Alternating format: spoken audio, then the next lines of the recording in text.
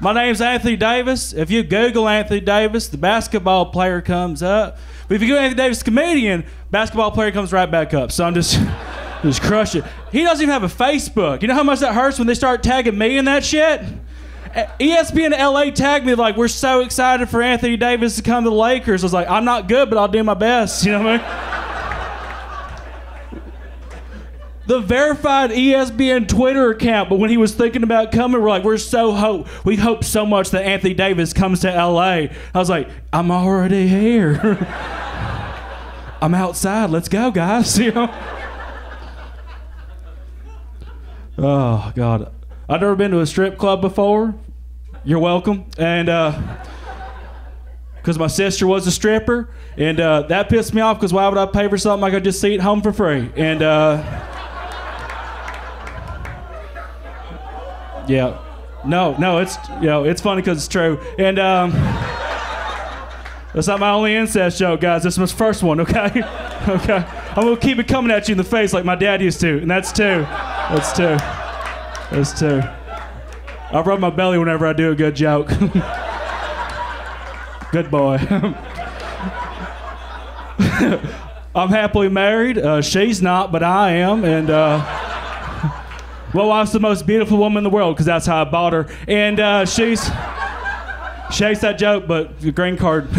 So, but she's a nurse, okay? She likes to make fun of me all the time. Like the other day, she's like, Anthony, you know you talk like you own FarmersOnly.com? Fuck you, okay? That hurt a lot. You know, I saw you smile at that. You're a horrible person. And she said I look like I have two Forrest Whitaker eyes. That hurt a lot. Don't laugh that hard, asshole, okay? Looking right at you. The worst thing that she ever did, yeah, right? A bunch of you are like, I get that now, okay. He's got funny eyes, okay. The worst thing she ever told me, she's like, Anthony, because you're white, you're more susceptible to strokes. And I was like, well, bitch, good morning to you too, you know what I mean? You gotta give somebody pancakes, you know what I mean? You guys know what bad news pancakes are? I get a lot of bad news pancakes, okay? Like, here's some pancakes, your dad's dead, okay? That's how I found out. And he's not really dead, he's just dead to me.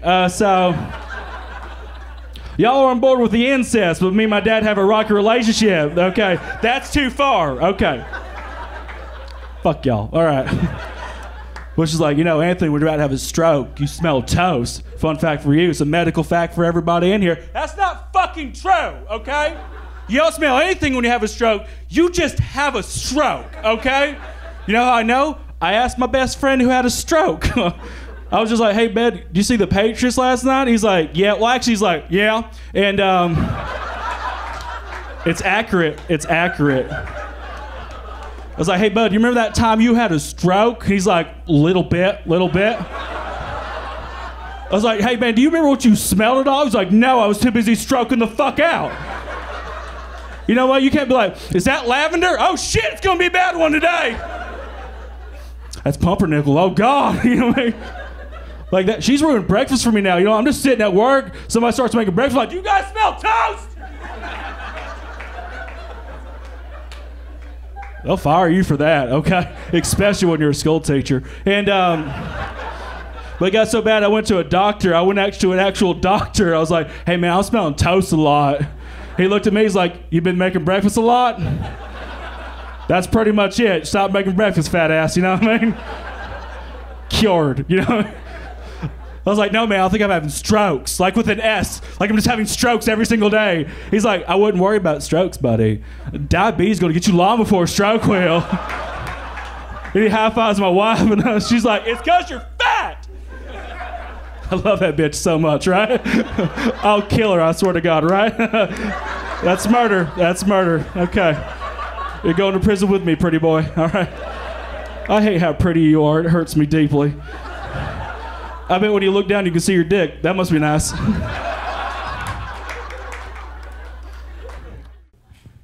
I try to be like I'm a smart person. I've always been smart. I come from a real bad neighborhood.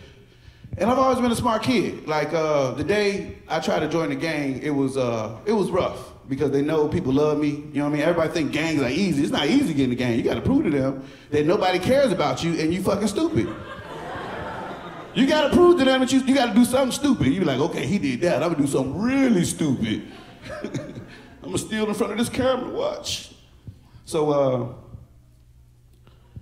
I went to join the gang, and they had discrepancies with me joining the gang because in my neighborhood, when somebody gets shot, me and my grandma would go out there and we would do the prayer circle. So they saw me in my church clothes praying.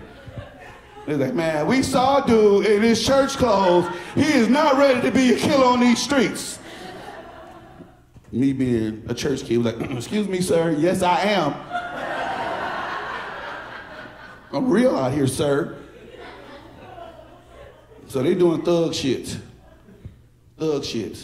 They had to collect money from a crackhead, right? And nobody could knock this crackhead out. Everybody had tried from my little kid gang group that I was in. This is my first day in there, right?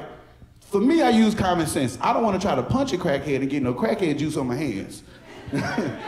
So I hit him with a garbage can from a distance. I ain't tell nobody. They was like, it's your turn. I was like, garbage can. Ah.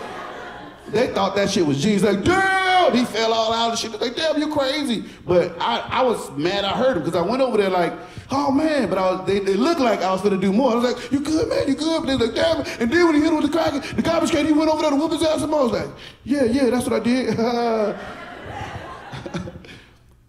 So I go to the first gang meeting. And, you know, they line everybody up and they want you to show your loyalty to the block, you know? And they say, you know, that's Michi right there. He got heart. I saw him hit a crackhead in the head with a garbage can. Is that right, little gangster? I was like, hell yeah. You ready to be a gangster? Hell yeah. You gonna die for this block? I was like, ooh. Not this block in particular. The resale value is atrocious, all these abandoned lots. They said never invest on a block with 2 abandoned buildings, and it's 3. I suggest y'all move the gang downtown. That's what I came in for. I want y'all to think about what you're dying for. It really makes sense. I went on a racist story because I know you guys are like, what's her journey? And I will tell you. I was in this grocery store and this little white girl was by herself in an aisle and she was stealing and eating like chocolate and candy and shit, opening packages, biting it, throwing it on the floor, dancing, no music, just stealing and dancing. You get what I'm saying? And I saw her and I was like, I fuck with this little white girl, I gotta go dance with her. You know what I mean? So I'm behind her and I'm dancing with this little white girl and I'm like, still the Twix, because I'm trying to support her, you know? I'm trying to mentor her. So I'm like, still the Twix.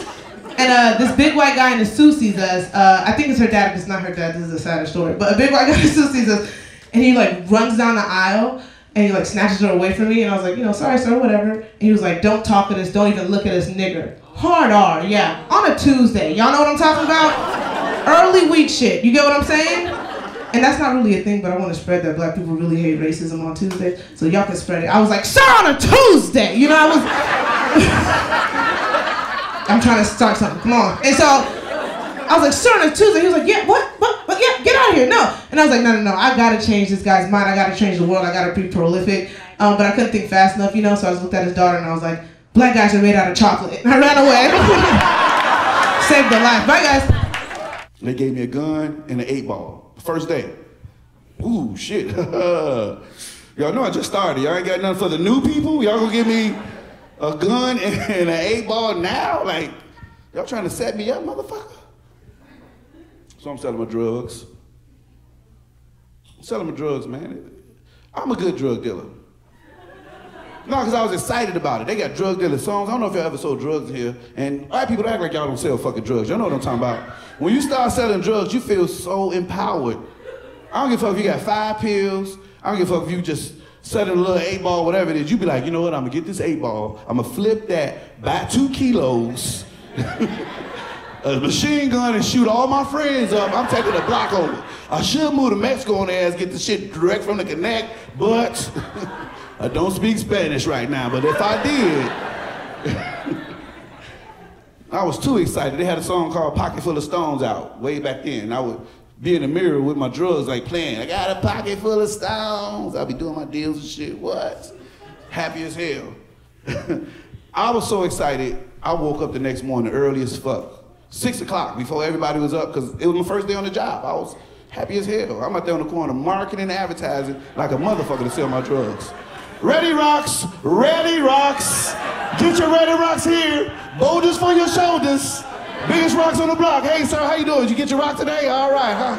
Oh, I see you bought your son a new coat. You know, I'll take a coat if you want it. All right, I got these Ready Rocks on. Sold the shit out of my rocks, though. Bought me a brand new pullover coat. I come in the house with the new coat on. My grandma got all the lights on and church music playing. I'm on the battlefield. She walked by, I walked by her, she said, hey, where you get that coat from? And I was already in the gang for 2 days. I sold rocks. I said, hey, mind your business. She snatched the coat from the bottom. Wow, my arms went up.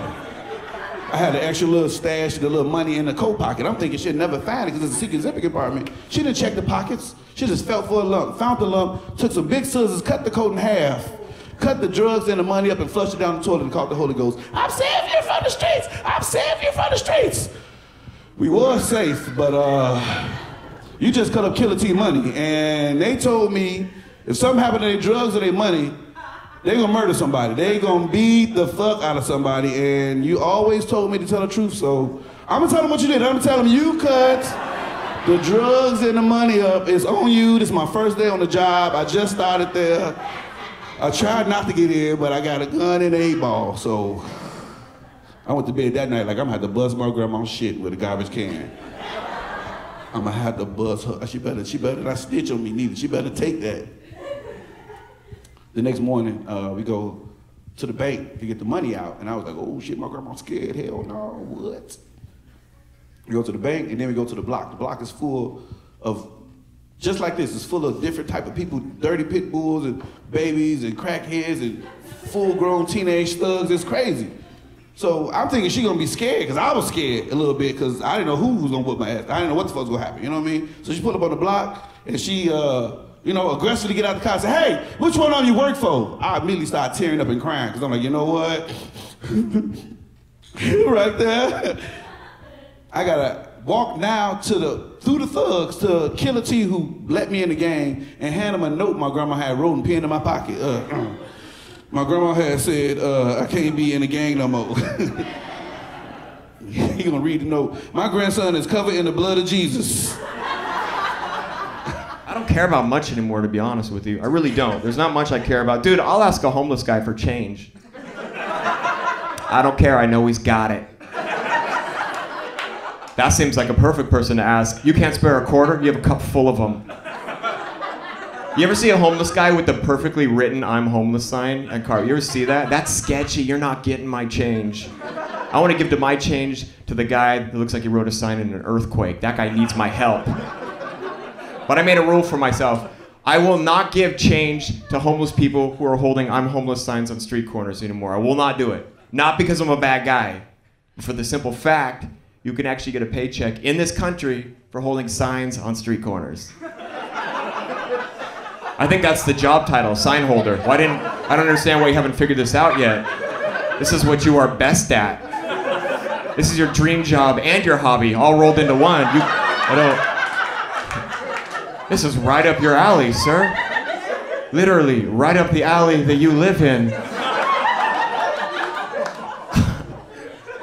Tell me you wouldn't rock that interview, by the way. Why don't you tell us a little bit about your hobbies? Like, it's actually sign holding. That's my hobby. I do. I work at a restaurant, and it's fine. But sometimes people say really stupid things to my face. And I was at work the other day, and this guy said, "Hey, you're pretty. You should be a model, not a waitress." And I was like, "Yeah, it was a choice between the two." Sometimes I feel like I made a mistake. I don't get bent up about it. Actually, in the past couple of years, I've realized like family is the most important thing to me. Because a couple of years ago, my dad passed away. But don't get sad. My dad, he was 89, so he was really starting to get gross. Actually, when my brother called me and told me my dad was in the hospital, I wasn't even shocked. I was just like, oh my God, this is so unfair that he voted for Trump and now he doesn't even have to live through it.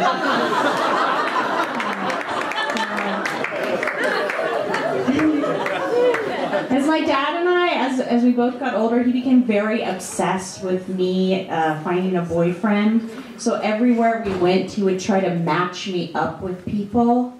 Like one time we went to a gas station, and you see where this is going? And I got out of the car, and I pumped gas, and I got back in the car, and my dad goes, Gene, there was a man there who was looking at you. And I was like, no, there wasn't. Yes, there was. You just don't notice because you have your nose in the air. I was like, well, I'm sorry, Dad, that I walked into a gas station without looking to get laid. Next time I go in, I'll be sure to make an announcement and say, hey, everybody, I'm just here to fill up, but if anyone would like to fill me up, I'll just be outside with my dad. He was like, well, that would be a start.